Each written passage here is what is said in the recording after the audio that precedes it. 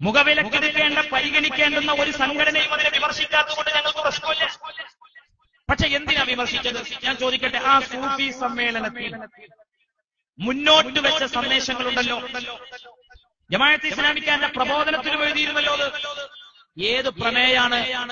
ഈ ജനാധിപത്യ മതേതര രാജ്യത്തിന് അപകടകരമായ ഒരു പ്രമേയം. ലോകത്ത് സമാധാനം ശക്തിപ്പെടുത്തണമെന്ന് സൂഫി സമ്മേളനം പറഞ്ഞതാണോ ജമാഅത്തെ ഇസ്ലാമിക്ക് സഹിക്കാതെ പോയത്? അക്രമ പ്രവർത്തനങ്ങളെയും ഭീകര പ്രവർത്തനങ്ങളെയും നിരാകരിച്ച് തള്ളണമെന്ന് പറഞ്ഞതാണോ ജമാഅത്തിന് സഹിക്കാൻ കഴിയാതെ പോയത്? കാരണം എല്ലാവർക്കും അറിയില്ലേ, ഈ പ്രസ്ഥാനം വർഗീയതയും തീവ്രവാദവുമാണ് പഠിപ്പിക്കുന്നത്. ഇന്ത്യയിലെ നിരോധിത ഒരു സംഘടനയാണ് സിമി എന്ന് പറയുന്ന സംഘടന. ആ സിമി ആരുടെ ഉൽപ്പന്നാണ്? ജമാഅത്തെ ഇസ്ലാമിന്റെ ഉൽപ്പന്നാണ്. ആ സിമി ഇന്ത്യയിൽ നിരോധിച്ചു. സിമി ഇന്ത്യയിലെ ഒരു പ്രമേയമുണ്ട്. എന്തായിരുന്നു? ഇന്ത്യയുടെ മോചനം ഇസ്ലാമിലൂടെ. RSS അതിന് ബദൽ പ്രമേയം ഇറക്കിയാണ്. ഇസ്ലാമിന്റെ അന്ത്യം ഇന്ത്യയിൽ തന്നെ. കത്തിക്കലാ ജമാഅത്തെ ആവശ്യം. നിങ്ങൾ ആലോചിച്ചു നോക്ക്. അപ്പോ ഈ സൂഫി സമ്മേളനം വിവാദമാക്കേണ്ടെന്ന് കാര്യമുള്ളത്. പിന്നെ പറഞ്ഞ കാര്യം എന്താ? മോഡി അതിൽ പങ്കെടുത്തു. മോഡി ഇന്ത്യയുടെ പ്രധാനമന്ത്രിയാണ്. ഇന്ത്യയിലെ മുഴുവൻ ജനങ്ങളുടെയും പ്രധാനമന്ത്രിയാണ് മോഡി. മോഡി പങ്കെടുത്തു. അതുകൊണ്ട് കാന്തപുരം മോഡിയെ വളർത്താനുള്ള ഒരു ഹിഡൻ അജണ്ട. ഞാൻ ചോദിക്കട്ടെ, ജമാഅത്തെ കേരളത്തിലെ 140 മണ്ഡലത്തിൽ ജമാഅത്തെ ഇസ്ലാമി സ്ഥാനാർത്ഥികളെ നിർത്തുന്നുണ്ടല്ലോ. ഒരൊറ്റ മണ്ഡലത്തിൽ നിങ്ങൾ ജയിക്കൂല, നിങ്ങൾക്ക് 110% ഉറപ്പാണ്. ഈ വോട്ട് ഛിന്ന ഭിന്നമാക്കിയിട്ട് ഇവിടുത്തെ വർഗീയ ശക്തികൾക്ക് വളക്കൂറുള്ള മണ്ണാക്കി മാറ്റാൻ ആരാ ശ്രമിച്ചിരിക്കുന്നത്? ആരാണ് ഇവിടെ വർഗീയത പ്രോത്സാഹിപ്പിക്കുന്നത്? ആരാണ് ഇവിടെ തീവ്രവാദത്തെ പ്രോത്സാഹിപ്പിക്കുന്നത്? എന്നിട്ട് ആ ജമാഅത്തുകാരനാണ് മോഡിയെ വളർത്തുക, വർഗീയതയെ ശക്തിപ്പെടുത്തുക, ഭീകരവാദം ശക്തിപ്പെടുത്തുക. ഒരാഴ്ച കഴിഞ്ഞ് മോഡി പോയി സൗദി അറേബ്യക്ക്. അഖിലം വസ്തഖിൽ എന്ന് പറഞ്ഞ് ആരാണോ ലേഖനം എഴുതിയത്? ആരായിരുന്നു ലേഖനം എഴുതിയത്? ആരാ കൈപിടിച്ച് മുത്താൻ മത്സരിച്ചിരുന്നത്? കടല് കടന്നാൽ പ്രശ്നം തീർന്നു. പക്ഷെ ഞങ്ങളുടെ നേതാവിനെ സംബന്ധിച്ചിടത്തോളം ഇനി മോഡിയോട് പറഞ്ഞതും എന്താണ്? ഇന്ത്യയിലെ ന്യൂനപക്ഷത്തിന്റെ കാര്യം സംസാരിക്കാൻ ഒരേ ഒരു നേതാവേ ഉള്ളൂ. ഇവിടുത്തെ സമുദായത്തിന്റെ കാര്യം പറയാൻ ഇലക്ഷൻ വരുന്ന സമയത്ത് പലരും വരാറുണ്ട്.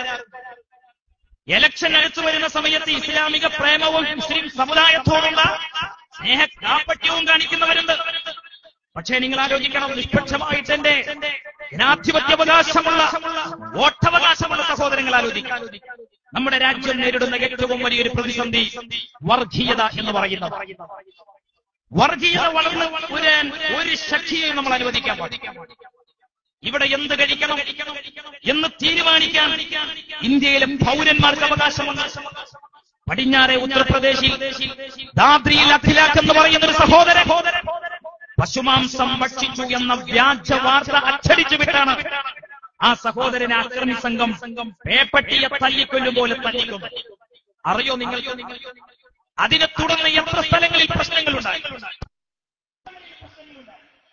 ആ പ്രശ്നങ്ങൾ ആളിക്കത്തുമ്പോഴും സമുദായത്തിന്റെ രക്ഷയ്ക്ക് വേണ്ടി നിൽക്കേണ്ടവർ അധികാരം നഷ്ടപ്പെടുമെന്ന പേടി മൂലം ലക്ഷ്യം പറയാനുണ്ടാവാണ്.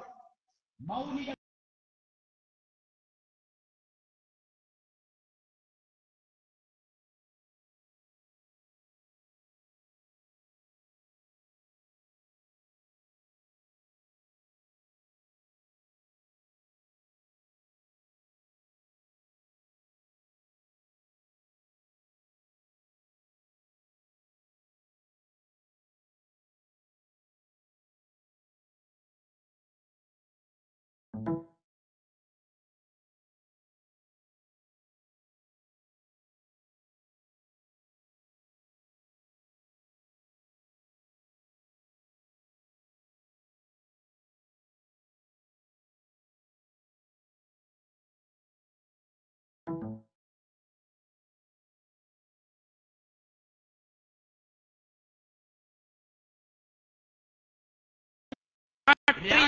ഇടപെടലുകൾ നടത്തും എന്ന കാര്യത്തിൽ തർക്കമുണ്ട്. കാരണം നിങ്ങൾ ആലോചിച്ചു നോക്കൂ, ഞാൻ വേദനയോടൊരു കാര്യം പങ്കുവെക്കുക. ഈ അടുത്ത് കേരള വഖഫ് ബോർഡ് കേന്ദ്രങ്ങളിലേക്ക്, അതിന്റെ ഓഫീസുകളിലേക്ക് ഒരു മുസ്ലിം സംഘടന മാർച്ച് നടത്തേണ്ട ഒരവസ്ഥ കേരള വഖഫ് ബോർഡിന് വന്നു. ഇത് പറയാതിരിക്കാനൊന്നും ഞങ്ങൾക്ക് പറ്റില്ല. 10,000 പങ്കെടുത്തു മഞ്ചേരിയിലെ മാർച്ചിൽ. ഈ സമയത്തുള്ള ചൂടിന്റെ കാഠിന്യം ഞാൻ പറയണോ? പ്രായമായ ഒരുപാട് മനുഷ്യർ, പള്ളിയിലെ മുദരിസുമാർ, ഖതീബുമാർ, മദ്രസയിലെ മുഅല്ലിമീങ്ങൾ, പ്രായം മറന്ന് തെരുവിലിറങ്ങി മുതഅല്ലിമീങ്ങളും എന്തിനു വേണ്ടിയായിരുന്നു അത്? ഞങ്ങളുടെ പൂർവികരായ നല്ല മനസ്സുള്ള സഹോദരങ്ങൾ വഖഫ് ചെയ്ത സ്വത്തുക്കൾ ഇവിടെ അന്യായമായി നഷ്ടപ്പെട്ടുകൊണ്ടിരിക്കുന്നു. കേരളത്തിലെ അനവധി മഹല്ലുകളിൽ പ്രശ്നങ്ങളാണ്. നിങ്ങൾ ആലോചിക്കണം, ഉത്തർപ്രദേശിലല്ല ഈ അവസ്ഥയുള്ളത്. കേരളം എന്ന് പറയുന്ന നമ്മുടെ ഈ സംസ്ഥാനത്ത് എത്ര മഹല്ലുകളിൽ ജുമുഅ മുടങ്ങി, എത്ര മഹല്ലുകളിൽ പ്രശ്നങ്ങളുണ്ടായി. ഇതിന്റെ പേരിൽ മാത്രം പാവം മുസ്ലിം ചെറുപ്പക്കാരെ അരുംഖല ചെയ്യപ്പെട്ടു. ആർക്കാണ് ഇവിടെ അക്രമ രാഷ്ട്രീയത്തിനെതിരെ പറയാനുള്ള അവകാശം? ആരാണ് ഇവിടെ അക്രമ രാഷ്ട്രീയത്തിനെതിരെ സംസാരിക്കാനുള്ള അവകാശം? ഞാൻ എന്നെ കേട്ടു നിൽക്കുന്ന സഹോദരങ്ങളോട് പറയുന്നത്, അക്രമ രാഷ്ട്രീയം ചെയ്യുന്നവരെ എല്ലാ അർത്ഥത്തിലും ഇല്ലായ്മ ചെയ്തെങ്കിലേ കേരളം സമാധാനപരമായിട്ട് മുന്നോട്ട് പോകും. എത്ര മഹല്ലുകളിലാണ് പ്രശ്നം?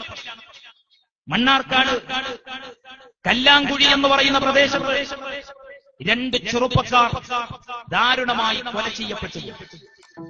മഹാനായ കാന്തപുരം ഉസ്താദ് അവറുകൾ ഒരു പ്രസ്താവന നടത്തിയപ്പോഴാണ് കല്ലാങ്കുഴിയിലെ കൊലപാതകം കേരള രാഷ്ട്രീയത്തിൽ ചർച്ചയായത്. നിങ്ങൾ ആലോചിക്കണം, എന്തുകൊണ്ട് കല്ലാങ്കുടി ഒരു ചർച്ചയാവാതെ പോയി? എന്തുകൊണ്ട് ഇത്തരം ഒരു, നിങ്ങൾ ആലോചിക്കുക, 27 പ്രതികൾ 2 മനുഷ്യരെ പച്ചക്ക് വെട്ടിക്കൊന്നിട്ട് ദിവസങ്ങൾക്കുള്ളിൽ അവർ നാട്ടിൽ ഇറങ്ങി നടക്കുന്നു എന്ന് മാത്രമല്ല, ആ കൊല്ലപ്പെട്ടു പോയവരുടെ മക്കളെ വഴിയിൽ തടഞ്ഞു വെച്ച് ബാപ്പയുടെ ഗതി നിനക്കും വരുമെന്ന് പറഞ്ഞപ്പോൾ പോലീസ് സ്റ്റേഷനിൽ ചെന്ന് ഞങ്ങൾക്ക് ജീവൻ സംരക്ഷണം നൽകണമെന്ന് പറഞ്ഞപ്പോ തെളിവില്ല എന്ന് പറഞ്ഞ് അന്യായമായി ഒരു വിഭാഗം അടിച്ചമർത്താൻ ഒരുമ്പെട്ടവർ ജനാധിപത്യ രാജ്യത്ത് അങ്ങനെയുള്ള കക്ഷികൾ വളർന്നു വരേണ്ടത് എന്റെ പ്രിയപ്പെട്ട സഹോദരങ്ങളെ എന്ത് ന്യായമാണ് നമുക്കതിൽ പറയാൻ? ഈ കൊല്ലപ്പെട്ട 2 സഹോദരങ്ങൾ അവര് ഹാർട്ട് അറ്റാക്കായിട്ട് മരിച്ചവരല്ല, മസ്ലഹത്തിനെന്ന് പറഞ്ഞ് വിളിച്ചുകൊണ്ടുപോയതാണ് മഹല്ലിലെ പ്രശ്നം. അങ്ങനെയാണ് അവരെ വെട്ടിക്കൊല്ലുന്നത്. കുഞ്ഞു ഹംസ എന്ന് പറയുന്ന ഞങ്ങളുടെ നാട്ടുകാരൻ, അദ്ദേഹത്തിന്റെ കാലുകൊണ്ട് കൂടുതൽ നടക്കാൻ പോലും കഴിയില്ല.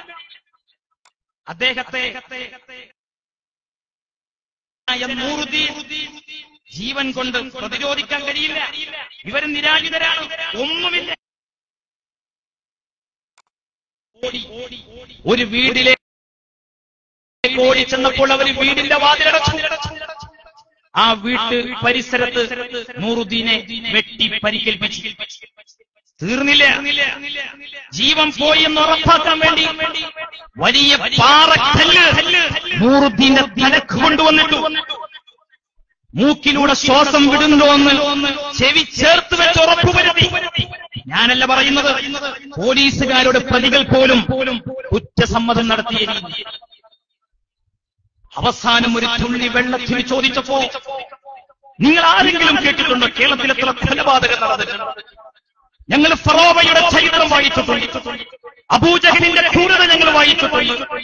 ലോകത്ത് എല്ലാ പ്രവാചകന്മാർക്കും ഓരോ ശത്രുക്കൾ ഉണ്ടായിട്ടുണ്ട്. ആ ശത്രുക്കളുടെ ക്രൂരത ഞങ്ങൾ വായിച്ചിട്ടുണ്ട്. കണ്ണുകൾ ചൂണ്ടെടുത്തതും അവയവങ്ങൾ വെട്ടിമാറ്റിയതും.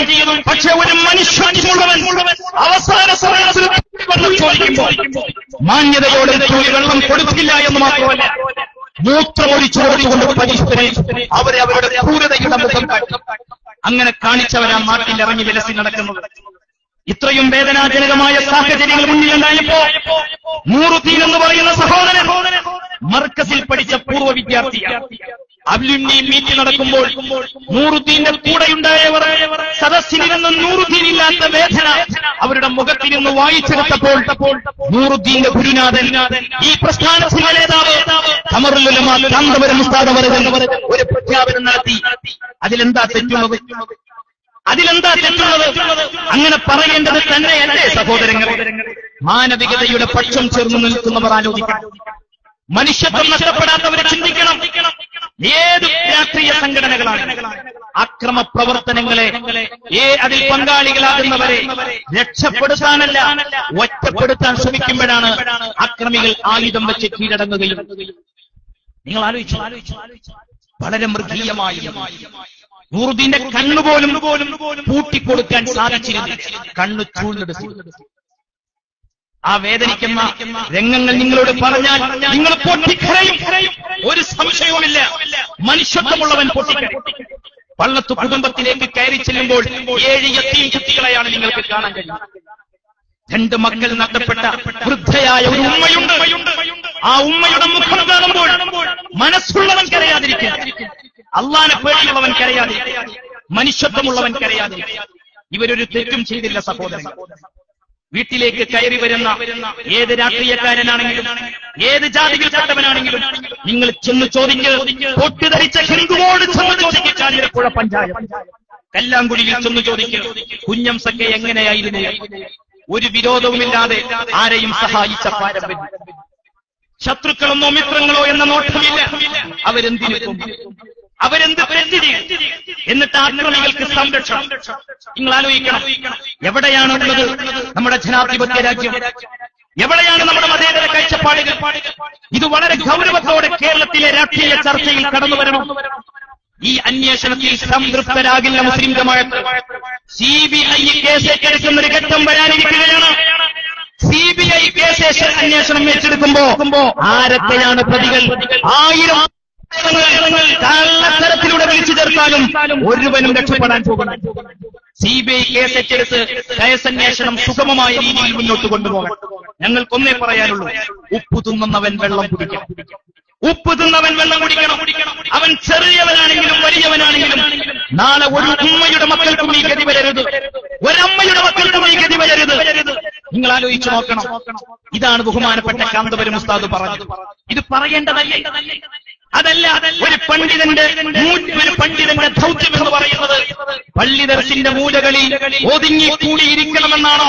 മുസ്ലിം ജമാഅത്തിന് ഇനി അതിന് കിട്ടില്ല. ഒരു സംശയവും വേണ്ട. വഖഫ് ബോർഡ് ഇനിയും ഈ നില തുടരുകയാണെങ്കിൽ എറണാകുളം ഓഫീസിലേക്ക് മാർച്ചുകൾ, പ്രക്ഷോഭങ്ങൾ ശക്തിപ്പെടുത്തും. ഒരു സംശയവും.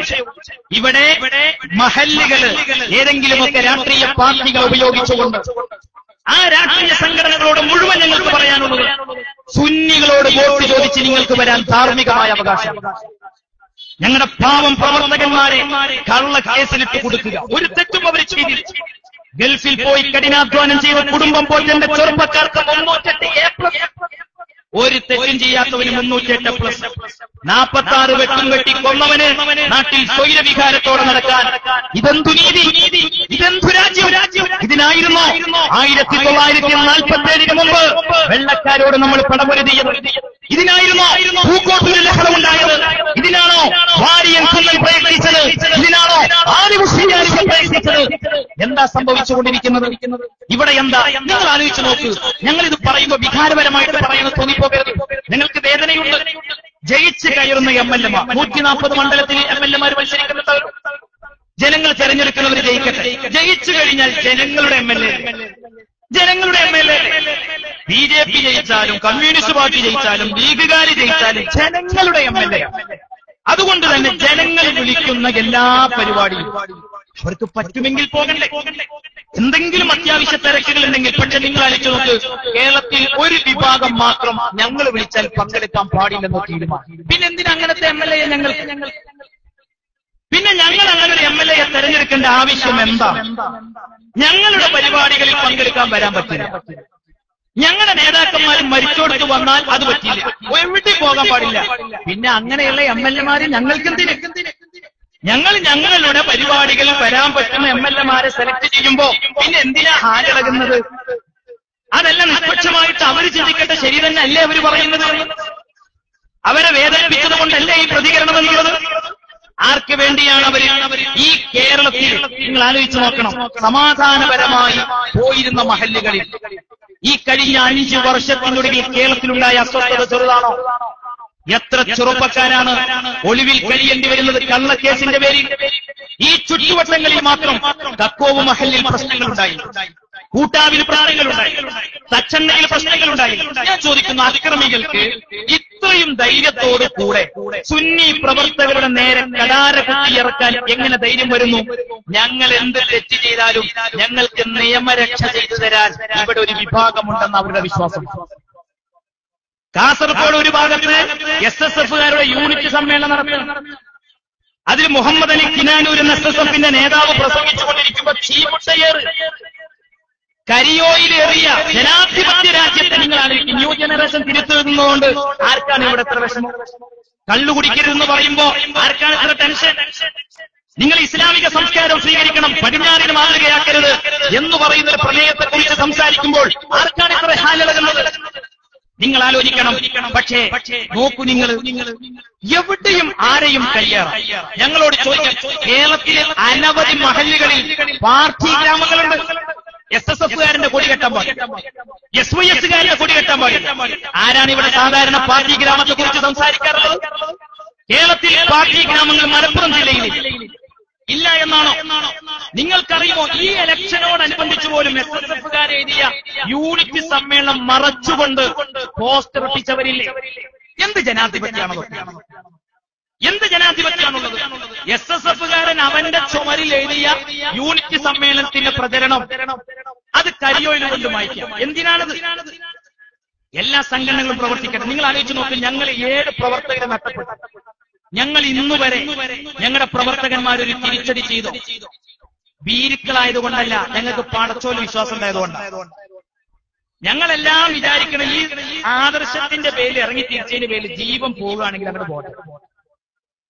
എങ്കിലും അള്ളാന്റെ കോടതിയിൽ ഞങ്ങൾ ഒരാളെ കൊന്നു എന്ന് ഞങ്ങൾക്ക് പറയേണ്ട ഒരു അവസ്ഥ വരും. അള്ളാന്റെ ഖുർആൻ പറയുന്നറിയോ? ഒരാൾ മനഃപൂർവ്വം ഒരു വിശ്വാസിയെ കൊന്നുകളഞ്ഞാൽ അള്ള പറയുന്നത് അവർക്കുള്ള ശിക്ഷ നരകമാണ്, നരകമാണ്, നരകം. നരകമാണ് അവരുടെ ശിക്ഷ. അവരെ കാത്തിരിക്കുന്നത് നരകമാണെന്ന് അള്ളാന്റെ വിശുദ്ധ ഖുർആൻ പറയും. അതുകൊണ്ട് അക്രമ രാഷ്ട്രീയം അവസാനിപ്പിക്കും. എല്ലാ പാർട്ടിക്കാരും സമുദായത്തോട് പറയുമ്പോ നീതി, സമത്വം, സൗഹൃദം, നല്ല സൗഹൃദ കക്കോവിലൊക്കെ കണ്ടത്, നല്ല സൗഹൃദ കൂട്ടാവില് കണ്ടത്, നല്ല സൗഹൃദ തച്ചണ്ണയിൽ കണ്ടത്, നല്ല സൗഹൃദ മണ്ണാർക്കാട് കാണുന്നത്, പ്രമേയം യാത്രയിലൊക്കെ സൗഹൃദം. ആ സൗഹൃദം നമുക്ക് പ്രവൃത്തിപഥത്തിൽ കൊണ്ടുവരാം, പ്രവൃത്തിപഥത്തിൽ കൊണ്ടുവരാം. നിങ്ങൾ ആലോചിച്ച് നോക്കി, എത്ര വേദനയുണ്ട്. കേരളത്തിൽ RSSകാരിൽ നിന്നും BJPക്കാരിൽ നിന്നാണോ ഈ കൊലപാതകങ്ങൾ ഉണ്ടായത്? ഞങ്ങൾക്ക് വേദനയുണ്ട്. 7 മുസ്ലിമീങ്ങൾ കൊല്ലപ്പെട്ടത് ആരിൽ നിന്നാണ്? നിഷ്പക്ഷമായിട്ട് നാട്ടിൽ വളർന്നു വരുന്ന യുവാക്കൾ വായിച്ചു. നിങ്ങൾ ഏത് രാഷ്ട്രീയത്തിൽ ചിന്തിക്കുന്നവരാകട്ടെ, ഞങ്ങൾ പറയുന്ന കാര്യത്തെക്കുറിച്ച് നിങ്ങൾ ചിന്തിക്കുക. ഈ അക്രമ രാഷ്ട്രീയം അവസാനിപ്പിക്കണം. ഈ കുന്തം കുറുവടിയായിട്ടുള്ള നടത്ത അവസാനിപ്പിക്കണം. ഈ ചീമുട്ടയേറും ഈ കരിയോയിൽ പ്രയോഗങ്ങളും അവസാനിപ്പിക്കണം. എന്തിനാണ് ഒരു വിഭാഗത്തെ ഇവിടെ അടിച്ചമർത്താൻ നിൽക്കുന്നത്? ഞങ്ങൾ ആദർശം പറയുന്നതിന്റെ പേരിലാണോ? ഞങ്ങൾ അഖിലുസുന്നത്ത് വൽ ജമാഅയുടെ ആദർശം പറഞ്ഞതിന്റെ പേരിലാണോ?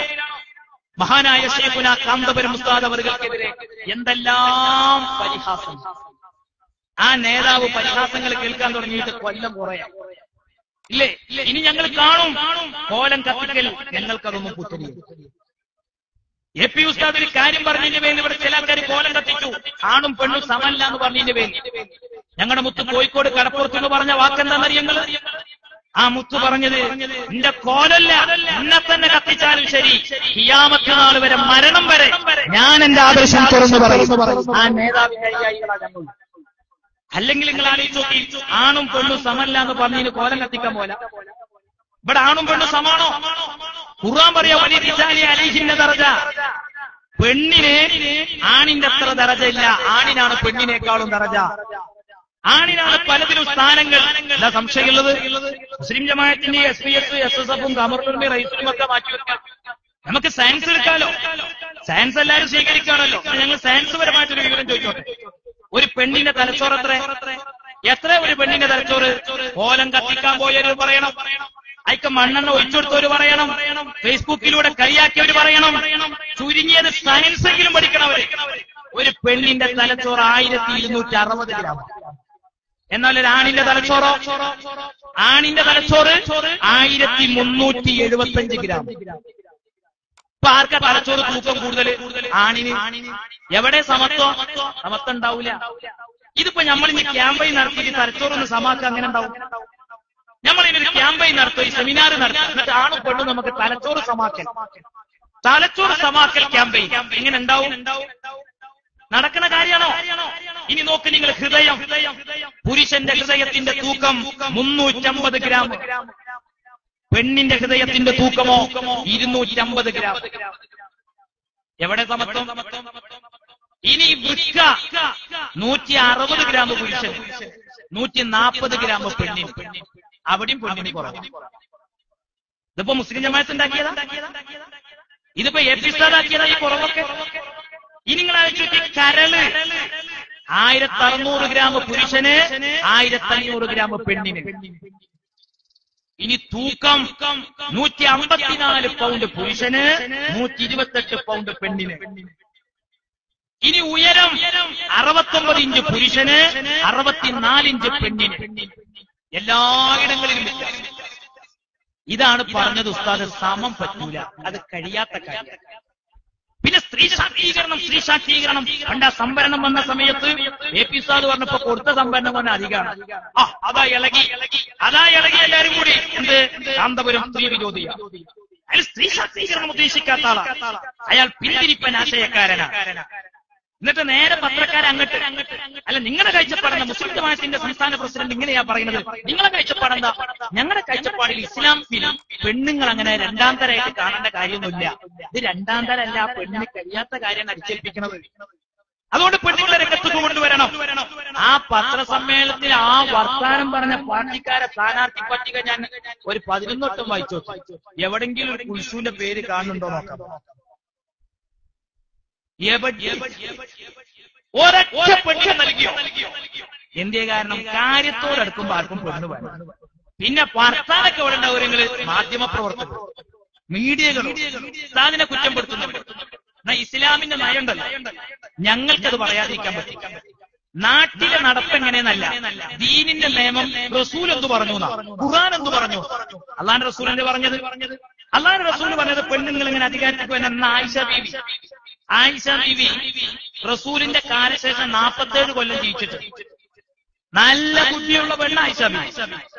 നല്ല ബുദ്ധിയുണ്ട്. 2000 ഹദീസൻ ആയിഷ ബീവി റിപ്പോർട്ട് ചെയ്തിട്ടുണ്ട്. ഈ ആയിഷ ബീവിയെ അള്ളാഹുവിന്റെ റസൂല് പൊതുരംഗത്തേക്ക് കൊണ്ടുവന്നത് ഇസ്ലാമിക ചരിത്രത്തിൽ എവിടെയാണ്? ആയിഷ ബീവിന്റെ മടിത്തട്ട് കിടന്നിട്ട് റസൂല് വഫാത്താകുന്നത്. അവസാന സമയം ആയിഷ ബീവിന്റെ മടിത്തട്ടിലാണ് കിടക്കുന്നത്. പല കാര്യങ്ങളും അവസാന സമയങ്ങളിൽ സംസാരിച്ചിട്ടുണ്ട്. ആ കൂട്ടത്തിൽ എപ്പോഴെങ്കിലും ആയിഷ ഒന്ന് അടുത്തേക്ക് വാ, എന്നിട്ട് റസൂലുള്ളാന്റെ ചുണ്ടിനോട് ആയിഷ ബീവിന്റെ കാതടുപ്പിച്ച് വെച്ച് റസൂല് മന്ത്രിച്ചു കൊടുത്തോ, നീ ഖിലാഫത്ത് ഏറ്റെടുക്കണം.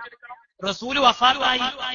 ജനാസ കബറടക്കത്തിന് മുമ്പ് അടുത്ത ഖലീഫയെ തീരുമാനിക്കാനുള്ള മീറ്റിംഗ് നടക്കാണ്. സിദ്ദീഖ് തങ്ങളുണ്ട്, ഉമർ തങ്ങളുണ്ട്, ഉസ്മാൻ തങ്ങളുണ്ട്, അലിയാരി തങ്ങളുണ്ട്, മറ്റ് പ്രമുഖ സ്വഹാബത്തുണ്ട്. പോലെ ആരെങ്കിലും പറഞ്ഞോ റസൂലുള്ളാന്റെ പ്രിയപ്പെട്ട ഭാര്യയാണ്, സിദ്ദീഖിന്റെ മോളാണ് ആയിഷ, എന്നാ പിന്നെ ആയിഷ ആവട്ടെ അടുത്തത്? ലോകത്തിൽ ലക്ഷക്കണക്കിന് പ്രവാചകന്മാർ വന്നൊരു പെണ്ണ് വന്നോ? എന്തേ കാരണം? അല്ലാഹുവിന്റെ റസൂല് പറഞ്ഞത്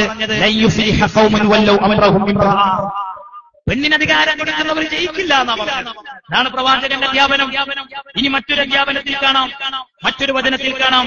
ഇമാം തിർമിദി റിപ്പോർട്ട് ചെയ്യുന്ന ഹദീസ്, ഇദാ കാന ഉമറാഉകും ശിറാറകും, നിങ്ങളിലെ അമീറുമാര്, നേതൃത്വം, ലീഡർഷിപ്പ് മോശക്കാരായി വരുന്ന കാലം വന്നാൽ, നേതാക്കൾ പറഞ്ഞാൽ അണികൾ കേൾക്കാത്ത കാലം വരും. ചിലപ്പോ നേതാക്കൾ എല്ലാവരും കൂടി മാർച്ചിന് ആഹ്വാനം ചെയ്യും, ഒരൊറ്റ കുട്ടി ചെവി കൊടുക്കൂല. ഖിയാമത്ത് നാളിന്റെ അലാമത്താണ്. കാരണം അങ്ങനൊക്കെ അണികൾ മാറി ചിന്തിക്കുന്ന കാലം. നേതൃത്വത്തെ അംഗീകരിക്കാത്ത അണികൾ വരും. അത് ഖിയാമത്ത് നാളിന്റെ അലാമത്താണ്. ഇരിക്കട്ടെ, ഏതായിരുന്നാലും അല്ലാഹുവിന്റെ റസൂൽ പറഞ്ഞു, വഅഅനിയാഉകും ബുഖലാഅകും, നിങ്ങളിലെ സമ്പന്നന്മാര് പിശുദ്ധന്മാരായി വന്നാൽ, അറ്റ കൈക്ക് ഉപ്പുത്തേക്കാത്ത മുതലാളിമാർ വരുന്ന കാലം. അല്ലാഹുവിന്റെ റസൂൽ തുടർന്നൊരു കാര്യം പറഞ്ഞു, വഉമൂറുകും ബിലാ നിസാഇകും, നിങ്ങളിലെ സ്ത്രീകൾക്ക് നിങ്ങൾ നേതൃത്വം, ഭരണാധികാരം സ്ത്രീകളിലേക്ക് ഏൽപ്പിക്കുന്ന കാലം വന്നാൽ, ആ കാലം വന്നാൽ എന്താ പ്രവാചകൻ പറഞ്ഞത്?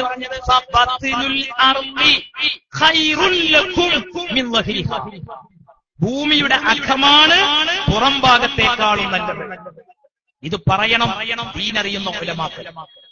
ഇത് പറയണം ഇസ്ലാമിനെ മാനവ സമൂഹത്തിൽ ദഅവ ചെയ്യേണ്ട മതപണ്ഡിതന്മാർ.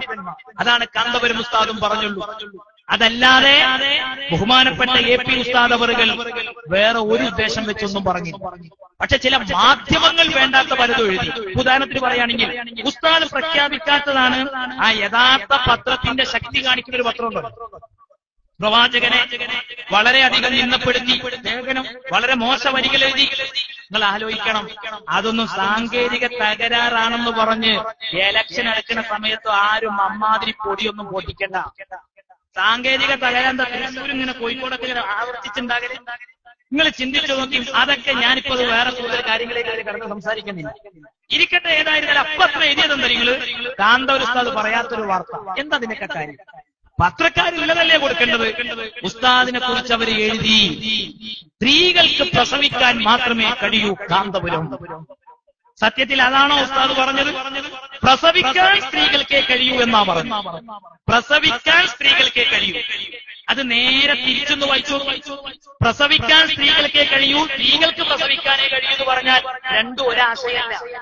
സ്ത്രീകൾക്ക് പ്രസവിക്കാനേ കഴിയുമെന്ന് പറഞ്ഞാൽ പെണ്ണിന് ആകെ അതിനെ പറ്റൂന്നാണ് അതിന്റെ അർത്ഥം. അപ്പൊ അത് പെണ്ണിനെ കുറവാക്കല. സത്യത്തിൽ ഉസ്താദ് അത് പറഞ്ഞിട്ടില്ല. പിന്നെ പ്രസവം എന്ന് പറയുന്ന പണി അത് പെണ്ണിനെ സാധിക്കുകയുള്ളൂ. ആണാരും പ്രസവിച്ചത് എവിടെയും കേട്ടിട്ടില്ല. ഇതാണ് ഉസ്താദ് പറഞ്ഞത്. അത് നേരെ മാറ്റി അവതരിപ്പിക്കും. നിങ്ങൾ ആലോചിച്ചിട്ടുണ്ട്, അതിന്റെ പേരിലാണ് ആ കോലം കത്തിക്കലൊക്കെ ഉണ്ടായത്. അപ്പൊ എത്ര അന്തണ്ടാവും സംഘടന, നല്ല അന്തള്ള സംഘടന. വിഡ്ഢിത്തരത്തിന്റെ ഓസ്കാർ അവാർഡ് പ്രഖ്യാപിക്കുന്നെങ്കിൽ ഞങ്ങൾ വാങ്ങിത്തന്നു ആ കോലം കത്തിച്ചു. ഇത് പറഞ്ഞിട്ടാണോ കോലം കത്തിച്ചത്? നിങ്ങൾ ആലോചിക്കണം, ആ കോലത്തിലേക്ക് ഒഴിച്ച പെട്രോള് ഒരു കുടുംബത്തിലെ പാവം ഒരു സഹോദരന്റെ വിളക്കിലേക്ക് എണ്ണയായി കൊടുക്കാത്ത സംഘടന. ഓലാണ് ഇവിടെ പുരോഗമനവാദം പറയുന്നത്, അവരാണ് ഇവിടെ പരിഷ്കാരം പറയുന്നത്. നിങ്ങൾ ആലോചിക്കണം, ഇതിന്റെ പേരിലാണോ കാന്തപുരം ഉസ്താദിന്റെ കോലം കത്തിക്കുന്നത്? ഇനി നിങ്ങൾ ചിന്തിച്ചു നോക്കൂ എന്റെ സുഹൃത്തുക്കളെ. ഞങ്ങളെ സംബന്ധിച്ചിടത്തോളം ഞങ്ങൾ കേരളത്തിലെ ഏതെങ്കിലും രാഷ്ട്രീയ പാർട്ടിയെ വളർത്താനോ തളർത്താനോ വന്നതൊന്നുമല്ല. പക്ഷെ ഞങ്ങളെ നക്കി തുടച്ച് ഇല്ലാതാക്കാൻ ആരെങ്കിലും ശ്രമിച്ചാൽ അവരെ ഞങ്ങള് ഏത് രീതിയിൽ പ്രതികരിക്കണമെന്ന് ഞങ്ങൾക്കും അറിയാം. അത് ഞങ്ങൾക്കും അറിയാം. ആ രീതി ഞങ്ങളുടെ പ്രവർത്തകന്മാരങ്ങ് സ്വീകരിച്ചു. അതിന് ഞങ്ങൾക്ക് AP ഉസ്താദ് ക്ലാസ് എടുത്ത് തരേണ്ട കാര്യമൊന്നുമില്ല. അതേ സമയത്ത് നിങ്ങൾ ആലോചിച്ചു, ഈ സുന്നി സംഘ കുടുംബം ചെയ്തുകൊണ്ടിരിക്കുന്ന നന്മകൾ ആരെങ്കിലും വിമർശിക്കേണ്ട കാര്യം? ഇപ്പൊ ഇന്ത്യയിലെ ഒട്ടുമിക്ക സംസ്ഥാനങ്ങളിൽ വിദ്യാഭ്യാസ സ്ഥാപനങ്ങൾ നടത്തിക്കൊണ്ടിരിക്കുന്നു. വിദ്യാഭ്യാസ സ്ഥാപനങ്ങളും ഇപ്പൊ വലിയ പദ്ധതിയായ നോളേജ് സിറ്റിയുടെ പദ്ധതി എന്തിനാണ് അയാൾക്ക് മുടക്കാനായിട്ട് നടക്കുന്നത്? വരികയാണെങ്കിൽ ആർക്കും അതിന്റെ ഗുണം. പക്ഷേ AP ഉസ്താദിന്റെ അക്കൗണ്ടിലേക്കല്ലേ അതിന്റെ പേര് വരിക. അത് സഹിക്കാൻ പറ്റൂല. അതാണ് അസൂയ. അതിന് മരുന്നില്ല സുഹൃത്തുക്കളെ, അതിനൊരിക്കലും മരുന്നില്ല. അതിന് മരുന്നില്ല. അത് കാന്തപുരം ഉസ്താദിനോട് കാലങ്ങളായി വെച്ചു പുലർത്തുന്ന ഒരു കാര്യം. അദ്ദേഹം എന്ത് ചെയ്താലും ഒരു കുറ്റം. അത് ഇന്നത് എന്നൊന്നുമില്ല, എന്ത് ചെയ്താലും. ആ കഴവ കഴുകി നിങ്ങൾക്കറിയാം, ഞാൻ വിചാരിക്കുന്ന അതിലെങ്കിലും ഒന്നും പറയാതിരിക്കുക. കഴവ കഴുകി അതിലെങ്കിലും ഒന്നും പറയാതിരിക്കുന്നത് ഞാൻ കരുതി. പക്ഷേ അതിലും പറഞ്ഞില്ലേ, എന്താ പറഞ്ഞു? കഴുകി കഴിഞ്ഞിങ്ങനെ പോകുന്ന സമയത്ത് ഒരു കുപ്പി സംസം വെള്ളം എടുത്തു. അപ്പൊ അത് ഉപയോഗിച്ച കുപ്പിയാണ്, ഉപയോഗിക്കാത്തെടുത്തോളി എന്നാ സെക്യൂരിറ്റിക്കാരൻ പറഞ്ഞു. അപ്പൊ ഉസ്താദ് അവർ തന്നെ ഇട്ടിട്ട് അടുത്ത കുപ്പി എടുത്ത് പോരുമ്പോ നിങ്ങൾ ചിന്തിച്ചു നോക്കി, സോഷ്യൽ മീഡിയയിൽ പ്രചരിപ്പിക്കുക കട്ടുകൊണ്ടുപോകുമ്പോ സെക്യൂരിറ്റി പിടിച്ച് സംസം വെള്ളം കട്ടുകൊണ്ടോണോ ഇറങ്ങുന്നത് ഇഷ്ടംപോലെ കിട്ടുന്ന സാധനം. അപ്പൊ ഇതാണ് സുഹൃത്തുക്കളെ, സഹോദരങ്ങൾ, അടുത്ത കാലത്തൊന്നും ഈ അസൂയക്ക് മാറ്റം വരുന്നു ഞങ്ങൾ പ്രതീക്ഷിക്കുന്നു. അതേ സമയത്ത് ബഹുമാനപ്പെട്ട കാന്തപുരം ഉസ്താദ് അവറുകൾ അദ്ദേഹം ഇവിടെ ചെയ്തുകൊണ്ടിരിക്കുന്ന വിഷയം, എന്തുകൊണ്ട് കാന്തപുരം ഇന്ത്യയിൽ വേറിട്ട ഒരു മതപണ്ഡിതനാകുന്നു? കാന്തപുരം ഉസ്താദ് ചെയ്യുന്ന ഈ സുന്നി സംഘ കുടുംബം ചെയ്യുന്ന നന്മകളാണത്. ഇപ്പൊ ഞാൻ ഉദാഹരണത്തിന് ചോദിക്കട്ടെ, മുസാഫർ നഗറിൽ കലാപമുണ്ടായി, ബർമ്മയിൽ കലാപമുണ്ടായി. ആ കലാപൊന്നും ചിലർ അറിഞ്ഞിട്ട് തന്നെ ഉണ്ടാവും. ആ കലാപം ഉണ്ടായി, അഭയാർത്ഥി ക്യാമ്പുകൾ തുറന്നു. നമ്മൾ പത്രത്തിൽ വായിച്ചില്ല. ആ ക്യാമ്പിൽ പിഞ്ചു കുട്ടികൾ, വൃദ്ധരായ മാതാപിതാക്കൾ, ആ കലാപത്തിനു ശേഷം അഭയാർത്ഥി ക്യാമ്പിലെത്തിയ പാവം സഹോദരങ്ങൾ വളരെ ശക്തമായ തണുപ്പ് സഹിച്ച് വിറച്ച് മരിക്കുന്ന സാഹചര്യമുണ്ടായി. ആരായിരുന്നു ആ ക്യാമ്പുകളിലേക്ക് കടന്നു ചെല്ലാൻ ഇന്ത്യയിലുണ്ടായത്? ആരാണ് ശ്രദ്ധിച്ചത്? ഞങ്ങൾ അഹങ്കാരം പറയല്ല, ഇത് ലോകം വായിക്കാണ്, ഇത് ഇന്ത്യ ശ്രദ്ധിക്കുകയാണ്. കാന്തപുരം ഉസ്താദിന്റെ പ്രവർത്തകർ അവിടെ കടന്നു ചെന്ന് അവിടെ കമ്പിളിപ്പുതപ്പുകളും അവിടെ ആവശ്യ വസ്തുക്കളും എല്ലാം ആ കലാപത്തിലെ അനാഥരായ കുട്ടികൾ, ആ അനാഥരായ കുട്ടികളെ മർക്കസാണ് വെച്ചത്. ഇനി നിങ്ങൾ നോക്കൂ, ബാംഗ്ലൂരിൽ ചെന്നാലും എവിടങ്ങളിൽ ചെന്നാലും വിദ്യാഭ്യാസ സ്ഥാപനങ്ങൾ. കാരണം വിദ്യാഭ്യാസമുള്ള ഒരു സമൂഹത്തിന് ഇവിടെ പിടിച്ചു നിൽക്കാൻ കഴിയുകയുള്ളൂ. അതിൽ കാന്തപുരത്തിന് യാതൊരുവിധ ഈ വിഷയത്തിൽ മറ്റേതെങ്കിലും സംഘടനകളോടൊരു വെറുപ്പില്ല. അതിന്റെ വ്യക്തമായ തെളിവാണ് പണ്ട് കാശ്മീരിൽ നിന്ന് കുട്ടികളെ ഇവിടെ പഠിപ്പിക്കാൻ വേണ്ടി കൊണ്ടുവന്നപ്പോൾ ഞങ്ങളോട് അസൂയ വെച്ചവരുണ്ട്. ഞങ്ങൾക്ക് കുഴപ്പമൊന്നുമില്ല. അതിനെതിരെ പത്രസമ്മേളനം വിളിച്ച് കാന്തപുരത്തിന്റെ തീവ്രവാദ ബന്ധം അന്വേഷിക്കണമെന്ന് പറഞ്ഞവരൊക്കെ ഉണ്ട്. ഞങ്ങൾക്ക് കുഴപ്പമൊന്നുമില്ല, അവർ പറയട്ടെ, അങ്ങനെയൊക്കെ എല്ലാവരും അങ്ങനെ പറയണം. പക്ഷെ നിങ്ങൾ ആലോചിച്ച് നോക്ക്, കാശ്മീരിൽ ഇന്ന് വിദ്യാഭ്യാസ സ്ഥാപനങ്ങൾ അവിടെ നടത്തുന്നുണ്ട്, അവിടുത്തെ കുട്ടികൾ മർക്കസിൽ പഠിക്കുന്നു. എന്നാ വേറൊരു പ്രശ്നം കേരളത്തിലുണ്ട്. അതെന്തായിരുന്നു? യത്തീംഖാന വിവാദം. കുറച്ചു കുട്ടികളവിടെ കൊണ്ടുവന്ന് ഈ മുക്ക എത്തിക്കാനിക്കും മറ്റേ വട്ടത്തൂർ എത്തിക്കാനിലേക്ക് കുട്ടികളെ കൊണ്ടുവന്നു. ആ കുട്ടികൾക്ക് ചിലർക്ക് രേഖ ക്ലിയർ അല്ല, ടിക്കറ്റ് ഇല്ലാതെ യാത്ര ചെയ്തെന്ന് പറയപ്പെടുന്നു. ഞങ്ങളതിന്റെ അന്വേഷണത്തിന് തന്നെ പോയിട്ടില്ല. ചിന്തിച്ചോക്കാം, അതിവിടെ വലിയൊരു വിവാദമായി. അപ്പോഴേക്കും ചിലര് പത്രസമ്മേളനം വിളിച്ചു പറഞ്ഞത് മനുഷ്യക്കടത്താണ്, യത്തീംഖാന അടച്ചുപൂട്ടണം. ഞാൻ നിഷ്പക്ഷമായിട്ട് ഈ അങ്ങാടിയിൽ നിന്ന് എന്റെ ശബ്ദം കേൾക്കുന്നവരോട് ചോദിക്കാം, ഇത് നേരെ തിരിച്ച് നിങ്ങൾ ഇങ്ങോട്ട് സങ്കല്പിക്കും. AP ഉസ്താദ് നടത്തുന്ന അല്ലെങ്കിൽ AP വിഭാഗത്തിൽ നടത്തുന്ന ഏതെങ്കിലും ഒരു യത്തീംഖാനയ്ക്കാണ് ഈ 4 കുട്ടികളെ ഇവിടെ കൊണ്ടുവന്നിട്ട് ആ കുട്ടിയൊക്കെ ഈ കുലുമാലുണ്ടായതെങ്കിൽ എന്തായിരിക്കും കേരളത്തിന്റെ അവസ്ഥ? ചിലര് യാത്ര നടത്തി തുടങ്ങിയിട്ടുണ്ടാവും, ഇത് വിശദീകരിക്കാൻ മാത്രം. ഒരു തൊഴിലില്ലാത്തൊരു മൊയ്തേരൊക്കെ ഉണ്ട്, അയാളൊക്കെ ഈ കലക്ട്രേറ്റിക്കൊക്കെ മാർച്ച് ഇറക്കണം. അല്ലെങ്കിൽ ഇലക്ഷൻ വരുന്ന സമയത്ത് നിങ്ങൾ ആലോചിച്ച് നോക്കി എങ്ങനെയൊക്കെ 4 വോട്ടുണ്ടാക്കാതിരിക്കാൻ പറ്റും? അത് ആ മൊയ്തേരെ എപ്പോഴും ചിന്തിക്കും. ആ മൊയ്തേരെ പണിന്നതാണ് ഇരിക്കട്ടെ. ഏതായിരുന്നാലും അയാളൊക്കെ യാത്ര തുടങ്ങിയിട്ടുണ്ട്. നിങ്ങൾ ചിന്തിച്ചോ, എന്തിനാണ് നമ്മളാണെങ്കിൽ നിഷ്പക്ഷമായിട്ട് കേരളത്തിലെ മീഡിയകൾ എടുക്കും, ആ സമയത്ത് പത്രങ്ങൾ എടുക്കും. ഞങ്ങളെ ഈ സുന്നി പ്രസ്ഥാനത്തിന്റെ ഒരു നേതാവിന്റെ ഒരു പത്രവാർത്ത ആ വിഷയത്തിൽ ഒരു അന്വേഷണം നടത്തി കുറ്റക്കാർക്കെതിരെ നടപടിയെടുത്ത് ആ യത്തീംഖാനയിൽ നിന്ന് കുട്ടികളെ മാറ്റി മറ്റേതെങ്കിലും സ്ഥാപനത്തിലേക്ക് മാറ്റണം എന്നൊക്കെ പറഞ്ഞ് ഞങ്ങൾ എന്തെങ്കിലും ഒരു ഒച്ചപ്പാടുണ്ടാക്കാൻ പോകും. മാത്രല്ല, പോയില്ല എന്ന് മാത്രല്ല, കാന്തപുരത്തിന്റെ മനസ്സ് നിങ്ങൾ ആലോചിക്കാം. അദ്ദേഹത്തിന്റെ വളർച്ചയുടെ കാരണം എന്താ അറിയോ? ആ ഹൃദയ വിശാലതയാണ്. ഒരു മനുഷ്യനെ അള്ളാഹു ഉയർത്തണമെങ്കിൽ ഹൃദയത്തിൽ കുശുമ്പുണ്ടാകാൻ പാടില്ല, വെറുപ്പുണ്ടാകാൻ പാടില്ല. അപ്പൊ പടച്ചവൻ ഉയർത്തിക്കോളും. അദ്ദേഹത്തിന് ആരോടും വെറുപ്പുണ്ടായിരുന്നില്ല, അദ്ദേഹത്തിന് ആരോടും കുശുമ്പുണ്ടായിരുന്നില്ല. മുക്കം യത്തീംഖാനയിലേക്ക് അവിടുത്തെ ഉത്തരവാദിത്തപ്പെട്ട ആളുകൾക്ക് കാന്തപുരം ഉസ്താദ് വിളിച്ചു പറഞ്ഞിട്ടുണ്ട്, എന്തു വിഷയം വേണമെങ്കിലും ബന്ധപ്പെട്ടോളൂ, ഞങ്ങൾ ഹെൽപ്പ് ചെയ്തു തരും. ഭരണകൂടത്തോട് പറഞ്ഞു, കേരള മുഖ്യമന്ത്രിയോട്, ആഭ്യന്തരമന്ത്രിയോട്, കേന്ദ്ര സർക്കാരിനോട് പറഞ്ഞു, അന്യ സംസ്ഥാനങ്ങളിൽ നിന്ന് പഠിക്കാൻ വരുന്ന കുട്ടികളെ എന്തെങ്കിലും പറഞ്ഞ് പഠനം മുടക്കി അവരെ തിരിച്ചുവിടുന്നത് ശരിയല്ല. ആ കുട്ടികൾക്ക് രേഖയില്ലെങ്കിൽ രേഖ ക്ലിയറാക്കാനുള്ള സാവകാശം ചെയ്തു കൊടുത്ത് അവരെ ഈ നാട്ടിൽ തന്നെ വെച്ച് പഠിപ്പിക്കണം എന്നായിരുന്നു കാന്തപുരം ഉസ്താദിന് പറയാൻ. കാരണം ഞങ്ങൾ ഈ സമുദായത്തിന്റെ പുരോഗതിയാണ് ആഗ്രഹിക്കുന്നത്. ഈ സമുദായത്തെ തമ്മിൽ തല്ലിച്ച് ഇതിലെ കുറെ ചെറുപ്പക്കാരെ കുത്തിക്കൊന്ന് ഞങ്ങൾ സംഘടന വളർത്താൻ ആഗ്രഹിക്കുന്നില്ല. ഞങ്ങൾക്ക് അങ്ങനത്തെ ഒരു ശൈലിയുമില്ല. ഈ രാജ്യത്തെ പാവപ്പെട്ടവന്റെ കൂടെ നിൽക്കാനാണ് ഞങ്ങൾ ശ്രമിക്കുന്നത്. അതുകൊണ്ടാണ് വളർന്നുകൊണ്ടിരിക്കുന്ന ചെറുപ്പക്കാർ എത്ര എതിർപ്പുകൾ വന്നിട്ടെന്താ ഈ പ്രസ്ഥാനത്തിലേക്ക് ജനങ്ങൾ പ്രവഹിച്ചുകൊണ്ടിരിക്കുന്നത്. ആളുകൾ കാരണം വളർന്നുകൊണ്ടിരിക്കുന്ന ചെറുപ്പക്കാരെ പഴയ കാലത്തുള്ള ഏതെങ്കിലും ആളുകളെ മാതിരിയൊന്നും അവരെല്ലാം കാണുന്നുണ്ട്. ഓരോ ചെറുപ്പക്കാർ അന്യ സംസ്ഥാനത്ത് പോയി പഠിക്കുമ്പോഴാണ് അവർ കാന്തപുരം ഉസ്താദിന്റെ പ്രവർത്തനം അനുഭവിച്ചറിയുന്നത്. അവർക്ക് ബാങ്ക് വിളിക്കപ്പെട്ടാൽ നിസ്കരിക്കാനുള്ള പള്ളി പോലും അവർ കണ്ടെത്തുന്നത് കാന്തപുരം ഉസ്താദിന്റെ നേതൃത്വത്തിലുള്ള പള്ളിയിലാണ് പല കുട്ടികളും നിസ്കരിക്കാൻ വരെ എത്തിച്ചേരുന്നത്. അവർക്ക് അവിടെ ഹോസ്റ്റൽ സംവിധാനം, ബാംഗ്ലൂരിൽ മാത്രം 11 ഹോസ്റ്റലുകൾ SSFന്റെ കീഴിൽ അവിടെ പ്രവർത്തനം ആരംഭിച്ചു കഴിഞ്ഞു. 11 ഹോസ്റ്റലുകൾ.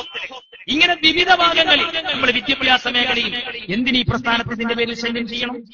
ഈ കഴിഞ്ഞ 4 പതിറ്റാണ്ടിലേറെ കാലമുള്ള ഞങ്ങളുടെ പ്രവർത്തനത്തിൽ ഞങ്ങളൊരു ഹിന്ദുവിനെ വേദനിപ്പിക്കാൻ പോയിട്ടുണ്ട്. നിങ്ങൾ പറ, എന്നെ കേട്ട് നിൽക്കുന്ന ഒരു ഹിന്ദു സഹോദരനോട് ഞാൻ ചോദിക്കട്ടെ, നിങ്ങളുടെ വർഗത്തിൽപ്പെട്ട ഏതെങ്കിലും ഒരാളെ കൊല്ലാനോ ഒരമ്പലത്തിന് നേരെ കല്ലെറിയാനോ നിങ്ങളുടെ ഏതെങ്കിലും മതാചാരങ്ങളെ തള്ളിപ്പറഞ്ഞ് നിങ്ങൾക്ക് മാനസികമായ വിഷമുണ്ടാക്കുന്ന ഒരു വർഗീയ ചിന്ത വളർത്തി വരുന്ന രീതിയിൽ എന്താണ് എസ്എസ്എഫുകാരുടെ ഭാഗത്ത് നിന്നുണ്ടായത്? SYSകാരുടെ ഭാഗത്ത് നിന്നുണ്ടായോ? ഇവിടുത്തെ ഹിന്ദുക്കളോടും ക്രിസ്ത്യാനികളോടും ചോദിക്കുക, ആരാണ് ഖബറുൽ-ഉലമ കാന്തപുരം എത്തിയ അബൂബക്കറും സിയാനും? അപ്പോൾ അവരായിരം നാക്കോടെ പറയും, അദ്ദേഹം ഒരു പരോപകാരിയാണ്, അദ്ദേഹം മനുഷ്യർക്ക് വേണ്ടി പ്രവർത്തിക്കുന്ന ആളാണ്. അതുകൊണ്ടാണ്, അല്ലാതെ ഒരു MP സ്ഥാനവും ഒരു മണ്ഡലത്തിലെ MLAയുടെ സ്ഥാനവും കണ്ണുവെച്ചുകൊണ്ടായിരുന്നില്ല കാന്തപുരം ഉസ്താദ് അവர்கள் യാത്രകൾ നടത്തിയിരുന്നു. ആ യാത്രകളുടെ പിന്നാമ്പുറ കഥകളും എത്രയുള്ളത്? നാട്ടിലെ സമാധാനം, സ്വസ്ഥതയോട്.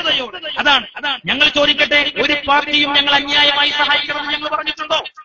ഏതെങ്കിലും ഒരു വിഭാഗത്തിന്റേതു മാത്രമായ ഒരു സ്ഥാപനം, അവരവരുടെ സംഘടനയുടെ കീഴിൽ മാത്രം പണിതുണ്ടാക്കിയ ഒരു സ്ഥാപനം, ആ സ്ഥാപനം പിടിച്ചെടുക്കാൻ കേരളത്തിലെ ഏത് സുന്നി പ്രവർത്തകരാണ്? ആ ജില്ല ഏത്? ഒന്ന് നാളെ പറയുക. ആ പഞ്ചായത്തേത്? ഏത് വാർഡിലാണ് ഒരു വിഭാഗത്തിൻ്റെതായ ഒരു വിഭാഗത്തിന് മാത്രം അവകാശപ്പെടുന്ന ഒരു സ്ഥാപനത്തിൽ അവകാശവാദം ഉന്നയിച്ച് ഈ സുന്നി പ്രവർത്തകർ കടന്നു വന്നിട്ടുള്ളത്? ഒരൊറ്റ സ്ഥാപനത്തിൽ നിങ്ങൾക്ക് കാണിച്ചു തരാൻ കഴിയും. എന്നാൽ ഇന്ന് തർക്കത്തിലിരിക്കുന്ന സ്ഥലങ്ങൾ മുഴുവൻ അതൊരു വിഭാഗത്തിൻ്റെതല്ല. നാട്ടിലെ ഉമ്മമാർ കാതുകളിൽ കിടക്കുന്ന ചിറ്റൂരി നൽകി. അതാണ് കല്യാണമുറിയിലുണ്ടായത്. ഈ നൂറുദ്ദീന്റെയും കുഞ്ഞു ഹംസക്കയുടെയും കുഞ്ഞാൻകയുടെയും ഒക്കെ ഉപ്പ മുഹമ്മദ് ഹാജിയെ പോലെയുള്ളവർ വഖഫ് ചെയ്ത സ്വത്താണ് അവിടെ. എന്താണ് ഇന്നത്തെ ഇവർ ചെയ്തത്? ആ പള്ളി AP-ക്കാർക്ക് വാങ്ങിത്തരാനല്ല അവർ കോടതിയിൽ പോയത്. അതും നിങ്ങൾ മനസ്സിലാക്കണം. അതിന്റെ പേരിലല്ല കുഞ്ഞംസക്ക കോടതിയിൽ പോയത്, അതിന്റെ പേരിലായിരുന്നില്ല നൂറുദ്ദീൻ കോടതിയിൽ പോയത്. പിന്നെന്തിനായിരുന്നു? ആ ഒരു പള്ളിയിൽ ഒരു പാർട്ടി പിരിവും വേണ്ട, ഒരു പാർട്ടി പ്രചരണവും വേണ്ട, പഴയതുപോലെ അവരുടെ പിതാക്കന്മാര് സംഭാവന ചെയ്ത ഏക്കറക്കണക്കിന് ഭൂമിയാണ്, നാട്ടുകാർക്ക് വേണ്ടി അത് നിലനിൽക്കണം എന്ന് പറഞ്ഞതിന്റെ പേരിലാണ് ആ 2 സഹോദരങ്ങളെ അരുംകൊല ചെയ്ത് കളഞ്ഞത്. ഞങ്ങൾ ചോദിക്കട്ടെ, അരുംകൊല ചെയ്ത് കളഞ്ഞു. ഈ കേരളത്തിൽ എത്ര മുസ്ലിം നേതാക്കൾ, എത്ര രാഷ്ട്രീയ നേതാക്കൾ ആ മരിച്ച പള്ളത്ത് കുടുംബത്തിലേക്ക് വന്നു? മനുഷ്യപരമായിട്ട് ഞാൻ സാധാരണ ചോദിക്കാറില്ല, ഹിന്ദു മരിച്ചാലും ക്രിസ്ത്യാനി മരിച്ചാലും ഞാൻ ആര് മരിച്ചാലും രാഷ്ട്രീയക്കാരൊക്കെ അവിടെ പരസ്പരം അങ്ങോട്ടും ഇങ്ങോട്ടൊക്കെ പോകും, എല്ലാവരും പോകും. ഞങ്ങളും പോകാറുണ്ട്. ഞങ്ങളുടെ സംഘടനയുടെ അപ്പുറത്തുള്ള ആരെങ്കിലും മരണപ്പെട്ടാൽ, ഇപ്പൊ ഇന്നലെ ആനക്കര കോയക്കുട്ടി മുസ്ലിയാർ മരണപ്പെട്ടു. അള്ളാഹു അദ്ദേഹത്തിന്റെ ദറജ വർദ്ധിപ്പിച്ചു കൊടുക്കുമാറാകട്ടെ. ഞങ്ങളുടെ സിറാജ് എടുത്തു നോക്കി, ഫ്രണ്ട് പേജിലാണ് ഞങ്ങൾ ആദരവോടുകൂടെ തന്നെ ആ വാർത്ത ഞങ്ങൾ പ്രാധാന്യത്തോടെ റിപ്പോർട്ട് ചെയ്യും. എന്നാ നിങ്ങൾ ആലോചിക്കും സഹോദരങ്ങൾ, താജുൽ ഉലമ വഫാത്തായപ്പോൾ ചില പത്രങ്ങൾ കാണിച്ച രീതി നിങ്ങൾ ആലോചിക്കും. ഞങ്ങൾക്ക് വെറുപ്പില്ല, ഞങ്ങൾക്ക് വിദ്വേഷമൊന്നുമില്ല. അവര് അങ്ങനെ ചെയ്യുമ്പോൾ നാട്ടിലെ ജനങ്ങൾ രണ്ടും കാണും. എല്ലാവരും ഒരേ ചിന്തയുള്ളവരല്ല, എല്ലാവരും ഈ വേണ്ടാത്ത ആശയങ്ങളെ കണ്ട് സന്തോഷിക്കുന്നവരല്ല. നന്മ ചെയ്യുമ്പോൾ നന്മ ചെയ്യുന്നവരുടെ കൂടെ നിൽക്കാനുള്ള ബുദ്ധിയുള്ള മനുഷ്യന്മാരെ കേരളത്തിൽ. അതാണ് ചെറുപ്പക്കാർ വളർന്നുകൊണ്ടിരിക്കുന്ന യുവാക്കൾ. അവരിതൊക്കെ തിരിച്ചറിയും. മഹാനായ കാന്തപുരം ഉസ്താദ് അവர்கள் നേരത്തെ സമസ്തയുടെ പ്രസിഡന്റായിരുന്ന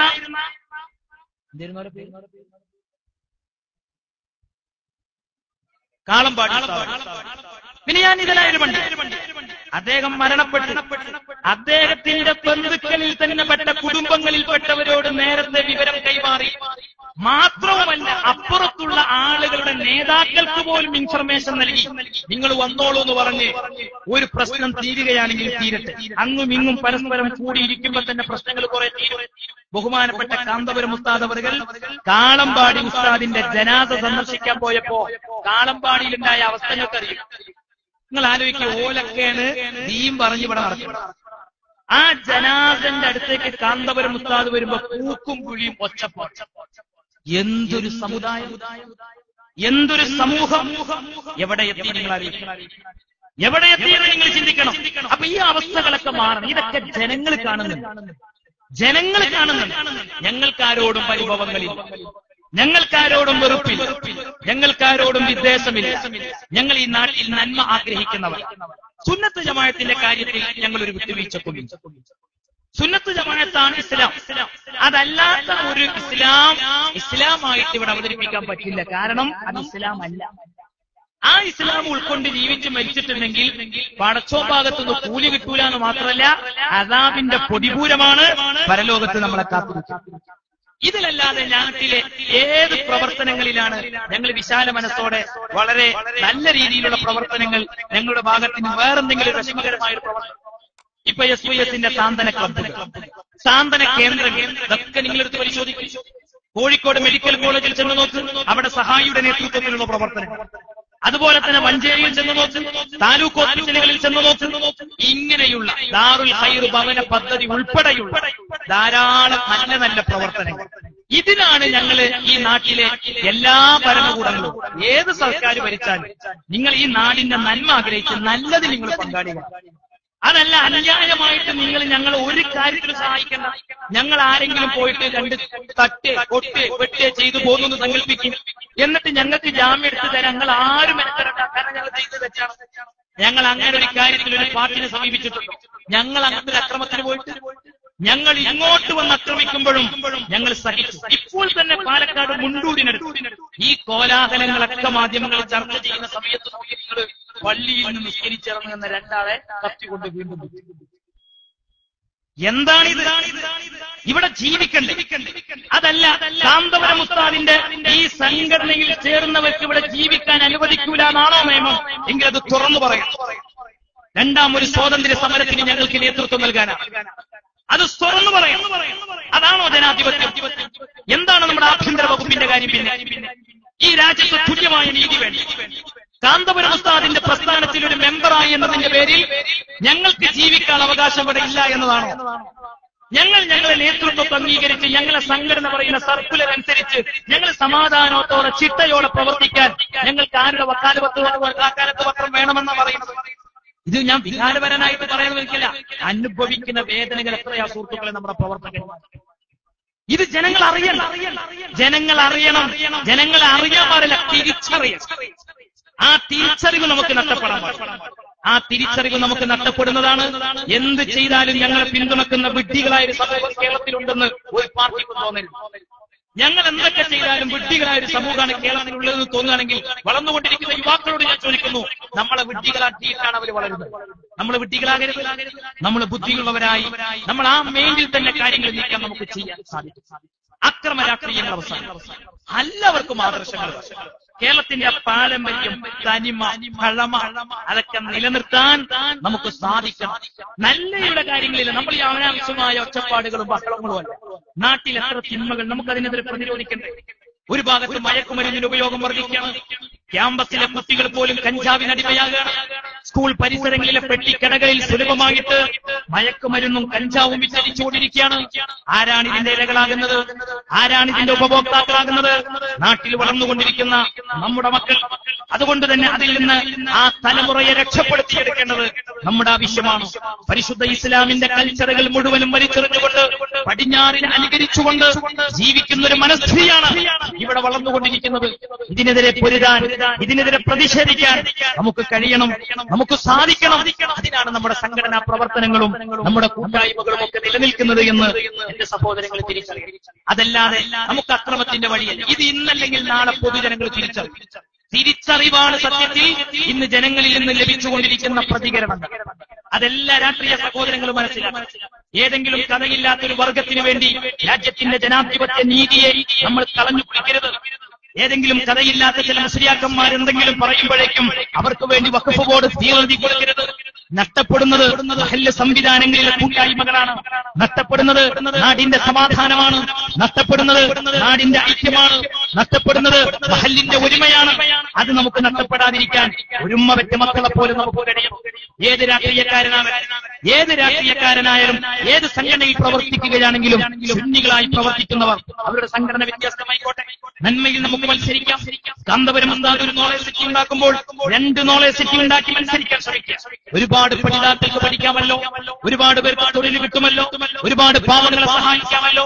ഒരു ഭാഗത്ത് SYSന്റെ ദാറുൽ ഖൈർ ഭവന പദ്ധതി തെറി കൊടുക്കുമ്പോ അപ്പുറത്ത് 2 എണ്ണം കൊടുത്തോട്ടെ, പാവങ്ങൾക്ക് അങ്ങനെ കിട്ടട്ടെ. ഒരു ഭാഗത്ത് മെഡിക്കൽ ഉപകരണങ്ങൾ നടത്തുമ്പോ അപ്പുറത്ത് മത്സരിച്ച് നടത്തട്ടെ, പാവങ്ങൾക്ക് അതിന്റെ ഫലം കിട്ടട്ടെ. ഈ കാര്യത്തിൽ നമ്മൾ മത്സരിക്കില്ല, നന്മയിൽ മത്സരിക്കാൻ നമുക്ക് കഴിയണം. അതല്ല എന്നും ഈ അക്രമത്തിന്റെ ശൈലി, എന്നും ഈ തോന്നിയാസത്തിന്റെ ശൈലി, ഇത് സ്വീകരിക്കുന്നത് കൊണ്ടുള്ള ലാഭം എന്താണ്? ഇതൊക്കെ ചെയ്തിട്ട് ഞങ്ങൾക്ക് ഇന്നൊരു വിഷമമില്ലല്ലോ, ഞങ്ങൾക്കൊരു തളർച്ചയില്ലല്ലോ, ഞങ്ങൾക്കൊന്നും സംഭവിക്കുന്നില്ലല്ലോ. ഈ ആണികൾ ഇക്കോലത്തിൽ തെറി പറഞ്ഞു ഇല്ലേ? ഫേസ്ബുക്കും വാട്സപ്പും തുറന്നു നോക്കിയാൽ എന്തൊക്കെയാണ് കാന്തപുരത്തിനെതിരെയുള്ള ആക്ഷേപം, എന്തൊക്കെയാണ് മഹാനായ റഈസുൽ പ്രസ്ഥാനത്തിന് നേരെയുള്ള ആക്ഷേപം, എന്തൊക്കെയാണ് കണ്ണൂരിൽ വെച്ച് ബഹുമാനപ്പെട്ട സയ്യിദ് ഇബ്രാഹിം ഖലീൽ ബുഖാരി തങ്ങൾ ചില വിഷമങ്ങൾ പങ്കുവെച്ചപ്പോൾ ആ സയ്യിദിന് നേരെയുള്ള ആക്ഷേപങ്ങൾ എന്തൊക്കെയാണ്?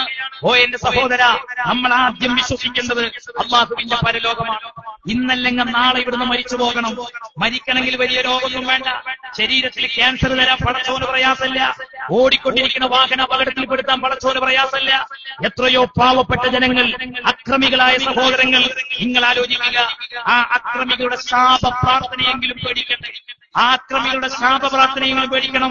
പള്ളത്ത് കുടുംബത്തിലേക്ക് കയറി ചെല്ലുമ്പോ ഒരു ഉമ്മയുടെ മുഖം, 7 അനാഥ മക്കളുടെ മുഖം, 2 വിധവകളായ സ്ത്രീകളുടെ മുഖം, അവർ 5 നേരം പടച്ച റബ്ബിനോട് അക്രമികൾക്കെതിരെ പൊട്ടിക്കരഞ്ഞു ദുആ ചെയ്യുമ്പോൾ ഒരുപക്ഷെ അതിന്റെ അനന്തരഫലം ഇവിടെ പെട്ടെന്ന് കിട്ടിക്കൊള്ളണമെന്നില്ല.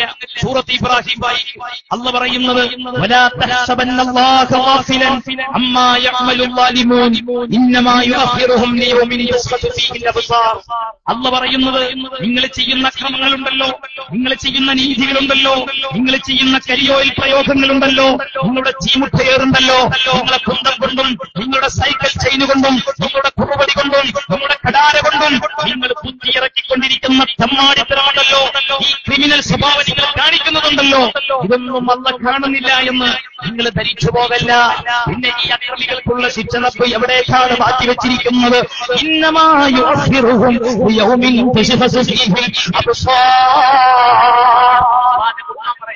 ഞങ്ങൾ അതിൽ വിശ്വസിക്കുന്നവരാണ്. അല്ലാഹുവിന്റെ ഖുർആൻ പറയാണ്, ഈ കലാപകാരികളോട് കണക്ക് ചോദിക്കുന്നൊരു നാട് വരാനുണ്ട്, ഈ അക്രമകാരികളോട് കണക്ക് ചോദിക്കുന്നൊരു നാട് വരാനുണ്ട്. അല്ലാഹു പറയും, നാളെ പരലോകത്ത് വരുമ്പോ വായിക്കടാ നിന്റെ ഗ്രന്ഥം, ഇന്ന് നിനക്കെതിരെ വിചാരണ ചെയ്യപ്പെടാൻ ഈ ഗ്രന്ഥം മതി, വായിക്കെന്ന് പറഞ്ഞ് നമ്മുടെ കൈകളിലേക്ക് നമ്മുടെ റിക്കാർഡ് തരുമ്പോൾ ഇരുട്ടിന്റെ മറവിൽ കള്ളയോഗങ്ങൾ ചേർന്ന് 11 സുന്നി പ്രവർത്തകരെ അരുംകൊല ചെയ്യുവാനും അവരുടെ ബോർഡുകൾ നശിപ്പിക്കാനും അവരുടെ പള്ളിയും മദ്രസയും പിടിച്ചെടുക്കാൻ ബോർഡിനെ പോലും ദുരുപയോഗം ചെയ്തുകൊണ്ട് നമ്മൾ ചെയ്തു കൂട്ടിയ കാര്യങ്ങളുണ്ടല്ലോ, ആരാരും അറിയില്ലെന്ന തീരുമാനത്തോടെ, ആരാരും അറിയില്ലെന്ന ധാരണയോടെ നമ്മൾ ചെയ്തു കൂട്ടിയ കാര്യങ്ങളുടെ റിക്കാർഡ്, അതാണ് പടച്ചറപ്പ് നമുക്ക് ആഖിറത്തിൽ തരുന്നത്. എന്നിട്ട് പറയുന്നത്, വായിക്കണം നിന്റെ ഗ്രന്ഥം, ഈ ഗ്രന്ഥം നീ വായിക്കുമ്പോൾ നമുക്കറിയാം നമ്മൾ ചെയ്തു കൂട്ടിയ മുഴുവൻ കാര്യങ്ങളും, എന്നിട്ടാണ് വിചാരണ ചെയ്യപ്പെടുന്നത്. അല്ലാഹു തആല പറയുകയാണ്, ഞാൻ ഈ ചെയ്യുന്ന കാര്യങ്ങളൊന്നും നിങ്ങൾ ചെയ്യുന്ന കാര്യങ്ങളൊന്നും ഞാൻ അറിയുന്നില്ല, ഞാൻ കേൾക്കുന്നില്ല. ആ പാവപ്പെട്ട ആ അനാഥരായ മക്കളുടെ നിലവിളി പടച്ചോനിരുന്നിട്ടില്ല, ആ വിധവകളായ പെണ്ണുങ്ങളുടെ കണ്ണുനീരിന്റെ തുള്ളികൾ അല്ലാഹു അറിയാതിരുന്നിട്ടില്ല. പിന്നെ എന്താണ് ആ കലാപകാരികൾക്ക്, ആ ക്രിമിനലുകൾക്ക്, ആ കുഴപ്പക്കാർക്ക്, ആ കൊലയാളികൾക്ക് രാപ്പത്തും വരാത്തതെന്നോ? പടച്ചറപ്പ് പറയുന്നത്, അവര് സുഖിക്കട്ടെ, അവര് സുഖലോലുപതയോടെ സുഖിക്കട്ടെ. ഒരുപക്ഷെ അവർക്ക് ഇവിടെ ജാമ്യം വാങ്ങിച്ചു കൊടുക്കാൻ MLA-യുടെ സ്വാധീനം ഉപയോഗിച്ച് കഴിഞ്ഞേക്കാം, MLA മന്ത്രിമാരുടെ അവരുടെ സ്വാധീനം ഉപയോഗിച്ച് കഴിഞ്ഞേക്കാം. എന്നാൽ എല്ലാ മന്ത്രിമാരും എല്ലാ MLA-മാരും നഗ്നപാതരായി ഒരു നൂല് കൊണ്ടുപോലും നാണം മറക്കാനില്ലാതെ എല്ലാവരും പൂർണ്ണനഗ്നരായിട്ട് ഒരു ഛാനസ്ഥലക്ക് മുകളിൽ സൂര്യൻ കമ്പിച്ചൊലിച്ചു നിൽക്കുമ്പോ അല്ലാഹു ചോദിക്കുന്നില്ലേ, ആരുണ്ട് ഇന്നത്തെ അധികാരം? ഇന്നത്തെ അധികാരം ആർക്കാണ്? ഒരു പ്രധാനമന്ത്രിക്കും വന്ന അധികാരമില്ല, ഒരു മന്ത്രിക്കും വന്ന അധികാരമില്ല, ചെയ്യാൻ കഴിയില്ല, ഒരു മുഖ്യമന്ത്രിക്കുമൊന്നും ചെയ്യാൻ കഴിയില്ല. അന്ന് റബ്ബ് കണക്ക് ചോദിക്കും, കലാപകാരികളോട് കണക്ക് ചോദിക്കും. വിശ്വാസികളെ, നമുക്കുള്ള സന്തോഷം അതാണ്. അതാണ് അല്ലാഹു പറയുന്നത്, കണ്ണുകളൊക്കെ മേലോട്ട് തുറിച്ചു നിൽക്കുന്ന ഭയാനകരമായ ദിവസം, അല്ലാഹുവിന്റെ അദാബിന്റെ കാഠിന്യമാണ് സത്യത്തിൽ. പ്രിയപ്പെട്ടവരെ, ഖുർആനിലെ ആയത്തിന്റെ ശൈലി എന്ന് പറയുന്നത്, അന്ന് റബ്ബ് കണക്ക് ചോദിക്കും, യാതൊരുവിധ സംശയവുമില്ല. ഒരുപക്ഷെ 27 പ്രതികൾ 2 മനുഷ്യരെ കൊന്നാൽ അവരെല്ലാവരും കൊലയാളികളാണ്. ഒരുപക്ഷെ ആ 2 മനുഷ്യർക്ക് പകരം 27 പ്രതികളെ കൊല്ലാൻ അല്ലാഹുവിന് പലതവണ കൊല്ലാനുള്ള അവകാശം അവകാശം പടച്ചറപ്പിന് മാത്രമേ ഉള്ളൂ. ഏറിപ്പോയാൽ നമ്മുടെ നാട്ടിൽ അവസാനം വധശിക്ഷയ്ക്ക് വിധിക്കപ്പെട്ടാൽ തന്നെയും അവർക്ക് ഒരു തവണ മാത്രമേ അവർ മരണത്തിന്റെ രുചി അറിയുന്നുള്ളൂ. അതേസമയത്ത് നൂറുദ്ദീൻ കൊല്ലപ്പെടുമ്പോൾ ഇഞ്ചിഞ്ചായിട്ടാണ് കൊല്ലപ്പെട്ടത്.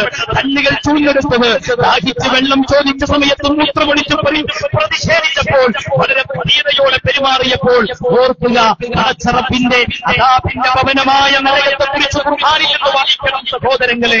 അവിടെയുണ്ട് ശിക്ഷയുടെ ഒരു രീതി. വിശുദ്ധ ഖുർആനിൽ പറയുന്നത്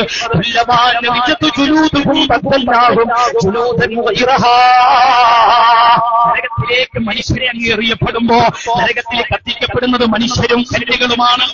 ആ കല്ലുകളും മനുഷ്യരുമായിരിക്കും നരകത്തിലുണ്ടാവുക. നിങ്ങൾ ആലോചിക്ക്, ഒരു വേള നരകത്തിലേക്ക് അങ്ങ് ഹതഭാഗ്യവാന്മാരായ മനുഷ്യന്മാരങ്ങ് എറിയപ്പെടുമ്പോൾ ഒറ്റയടിക്കങ്ങ് കരിഞ്ഞു വെണ്ണീറായി കരിക്കട്ടയായി മാറുകയല്ല ചെയ്യുന്നത്. മറിച്ചെന്താ ചെയ്യുന്നത്? ഒരു ഭാഗത്ത് തൊലിയങ്ങ് കരിഞ്ഞു പോരുമ്പോ തീയാകെ നശിപ്പിച്ചുകൊണ്ടിരിക്കുമ്പോ അപ്പുറത്ത് തൊലിയുണ്ടല്ലോ, അതിലേക്ക് തീയങ്ങ് തട്ടിപ്പറന്നു പോകുമ്പോ ആദ്യം കരിച്ചു വന്ന തൊലിയുണ്ടല്ലോ, ആ തൊലിക്ക് പകരം പടച്ചറപ്പ് പുതിയ തൊലിയിട്ട് തരും. നിങ്ങൾ ആശ്വസിക്കുകയാ, ഞങ്ങളുടെ പ്രിയപ്പെട്ട നൂറുദ്ദീനം 40-ലധികം വ്യക്തികളെ കൊണ്ട് കൊലപ്പെടുത്തിയവരില്ലേ, കുഞ്ഞു ഹംസയെ കൊലപ്പെടുത്തിയവരില്ലേ, അവര് രക്തസാക്ഷികളാണ് സഹോദരങ്ങളെ, സംശയമില്ല. 5 നേരം നിസ്കാരം ആകാതെ നിസ്കരിക്കുന്നവരാ, നമ്മളെ സഹായിച്ചവരാ. അവര് കണ്ണു കുടിച്ചിട്ടില്ല, അവര് വ്യഭിചരിച്ചിട്ടില്ല, അവർ ചീട്ട് കളിച്ചിട്ടില്ല, പടച്ചറപ്പിനെ പേടിച്ചിട്ടല്ലാതെ അവർ ജീവിച്ചിട്ടില്ല, ഒരാളെയും അവര് വേദനിപ്പിച്ചിട്ടില്ല. അതേ സമയത്ത് നാട്ടിൽ തെറ്റിദ്ധരിപ്പിക്കുന്നു എന്ത്? നേരത്തെ ഉണ്ടായ ഏതോ ഒരു കൊലപാതകത്തിന്റെ പകയാണെന്ന്. ഇത്ര കിഴക്കാണോ പടിഞ്ഞാറ്? അതൊരു പക്ഷേ കൊണ്ടോട്ടിയിലെ ജനങ്ങൾ വിശ്വസിച്ചു എന്ന് വരാം, മങ്കടയിലെ ജനങ്ങൾ വിശ്വസിച്ചു എന്ന് വരാം, മണ്ണാർക്കാട്ടിലെ ജനങ്ങൾ അവർക്കലോടെ തള്ളിക്കളയും ആരോപണം. കാരണം 98-ൽ നടന്നതെന്തായിരുന്നു അതും ജനങ്ങൾക്കറിയാം. കുഴിബോംബ് വെച്ചുകൊണ്ട് ഈ കുടുംബത്തെ ഇല്ലായ്മ ചെയ്യാൻ ശ്രമിച്ചതാണ് സംഭവങ്ങളുടെ തുടക്കം. എന്റെ പ്രിയപ്പെട്ടവരെ, ഞാൻ ആ തെറ്റിദ്ധാരണ നീങ്ങാൻ വേണ്ടി പറയുകയാ. ആരും അനാവശ്യമായി വായിച്ചു പോകേണ്ട കാര്യങ്ങളില്ല. അങ്ങനെ അവരെന്നെ അപ്പുറം കടന്നതിന് ശേഷമാണ് ആ ബോംബ് പൊട്ടിയത്. നിങ്ങൾ ആലോചിക്കണം, അങ്ങനെ ബോംബ് പൊട്ടിയിൽ നിന്ന് രക്ഷപ്പെട്ടാലും അവരെ വെറുതെ വിടാൻ പാടില്ലെന്ന നിലയ്ക്ക് അക്രമി സംഘം ഒരു ഭാഗത്ത് തടിച്ചുകൂടിയിരിക്കുകയാണ്. പൊടിപടലങ്ങൾക്കിടയിൽ അവിടെ സംഘർഷമുണ്ടായി. ഈ കൊല്ലപ്പെട്ട നൂറുദ്ദീനോ ഈ കൊല്ലപ്പെട്ട കുഞ്ഞു ഹംസയോ ഒരാളെയും വെട്ടാനോ കൊല്ലാനോ പോയിട്ടില്ല.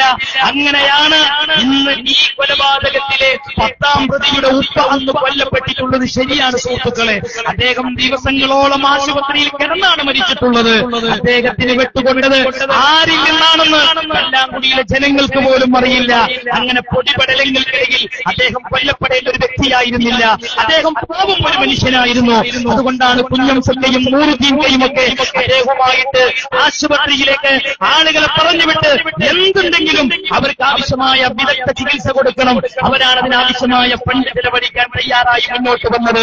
അതിനുശേഷം കൊല്ലം എത്രയായി?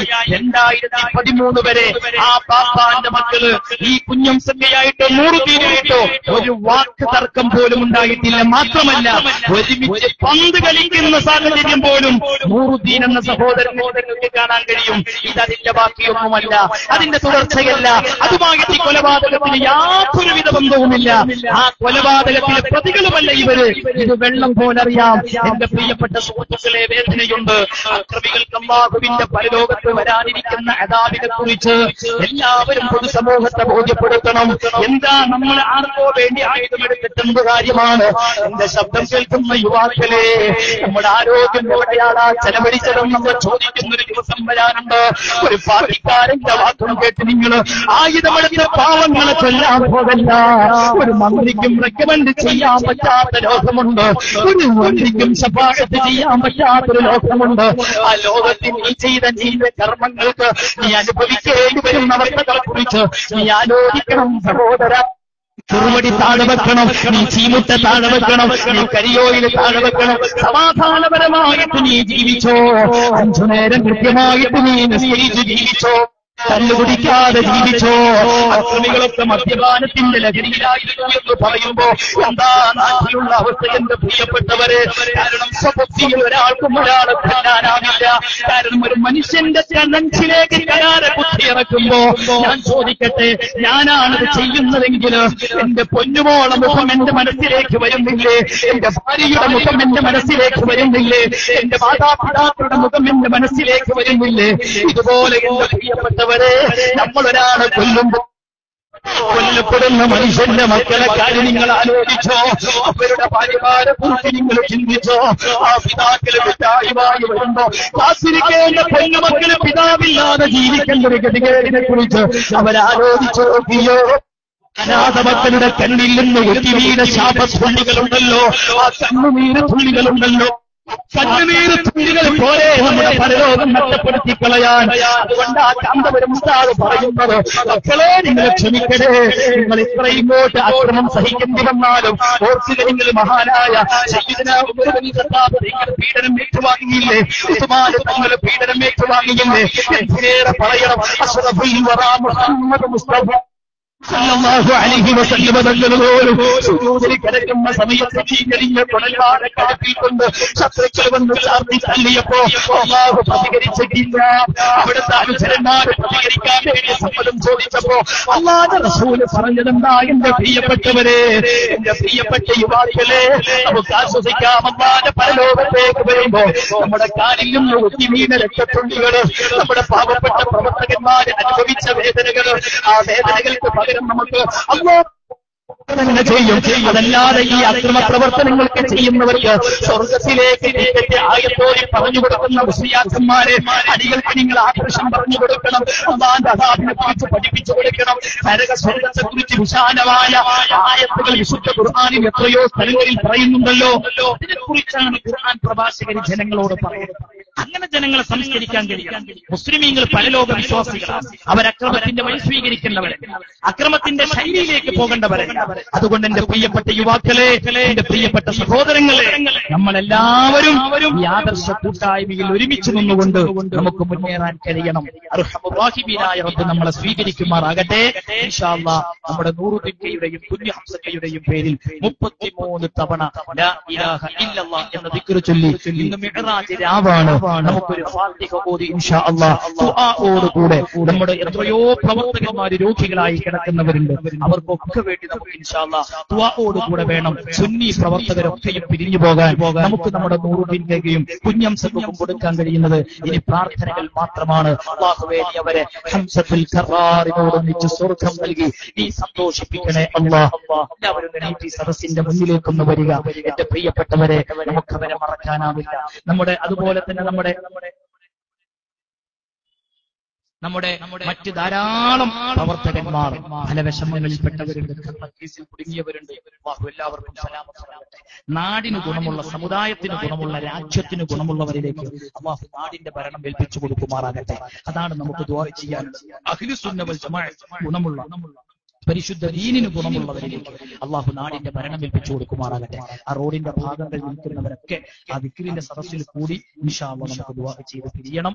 ബഹുമാനപ്പെട്ട ശൈഖുനാ കാന്തപുരം ഉസ്താദ്, അതേപോലെ ബഹുമാനപ്പെട്ട റഈസുൽ സുലൈമാൻ, അല്ലാഹു അവർക്കൊക്കെ ആഫിയത്തുള്ള ആരോഗ്യമുള്ള ദീർഘായുസ്സ് ദാനം ചെയ്യുമാറാകട്ടെ. ഇൻഷാ അല്ലാഹ് എല്ലാവരും ദുആ ചെയ്യുക. എപ്പോഴും നമ്മുടെ നേതാക്കന്മാർക്കൊക്കെ വേണ്ടി അവർക്ക് ദീർഘായുസ്സ്, അവർക്ക് ബറക്കത്തുള്ള ആയുസ്സിന് വേണ്ടി, അതോടൊപ്പം തന്നെ അവരുടെ നമുക്കും ദീനിനെ പുതുമ ചെയ്യാനുള്ള തൗഫീഖിന് വേണ്ടി അല്ലാഹു നമുക്കൊക്കെ അതിനുള്ള ഭാഗ്യം നൽകുമാറാകട്ടെ. പ്രത്യേകിച്ച് വരൾച്ച കഠിനമായി കൊണ്ടിരിക്കുകയാണ്. അല്ലാഹു നമുക്ക് അവന്റെ റഹ്മത്താകുന്ന മഴ, ഈ കോലത്തിൽ അക്രമങ്ങളും വേണ്ടാത്ത പ്രവർത്തനങ്ങളും ഒക്കെ മുസ്ലിമീങ്ങളുടെ ഭാഗത്ത് നിന്ന് തന്നെ സംഭവിക്കുമ്പോൾ അല്ലാഹു റഹ്മത്ത് തങ്ങി വെക്കുകയാണ്. അല്ലാഹു അവന്റെ റഹ്മത്താകുന്ന മഴ അത് നമ്മിലേക്ക് ചൊരിച്ചു പെരുമാറാകട്ടെ. ആമീൻ എന്ന് വരയ്ക്കാൻ ഇൻഷാ അല്ലാഹ്. SSFന്റെ മുതുവല്ലൂർ യൂണിറ്റ് സമ്മേളനം ഇൻഷാ അല്ലാഹ് ഈ വരുന്ന വെള്ളിയാഴ്ച മുതുവല്ലൂരിൽ വടശ്ശേരി അസീമൂരിൽ അബൂബക്കർ സഖാഫി, അരീക്കോട്, ഷക്കീർ, അരിമ്പ്ര നേതാക്കളൊക്കെ പങ്കെടുക്കുന്നുണ്ട്. അതും എല്ലാവരും വിജയിപ്പിക്കണമെന്ന് ഓർമ്മപ്പെടുത്തുന്നു. ചെല്ലുന്ന സമയത്ത് ഇൻഷാ അല്ലാഹ് എല്ലാവരും യൂണിറ്റ് സമ്മേളനമാണ്, അതിന് ചെലവുകളും കാര്യങ്ങളൊക്കെ ഉണ്ടാവും. നിങ്ങളൊക്കെ പഴയ യൂണിറ്റ് സമ്മേളനത്തിൽ പങ്കെടുത്തൊരു സദസ്സുണ്ടാവും. ഇൻഷാ അല്ലാഹ് എല്ലാവരും ചെറിയ രീതിയിൽ ഒന്ന് സഹായിച്ചാൽ നമുക്ക് ഈ പ്രവർത്തകരെ സഹായിക്കാൻ കഴിയും. എല്ലാവരും ആ വലത്തെ കൈയൊന്ന് ഇടതുഭാഗത്തുള്ള പോക്കറ്റിലിട്ടിട്ട് ഒരു 100 രൂപ എടുത്ത് ഇൻഷാ അല്ലാഹ് ഈ പരിപാടിക്ക് വേണ്ടി എല്ലാവരും സഹായിക്കുക. അർഹമുർ റഹീമായ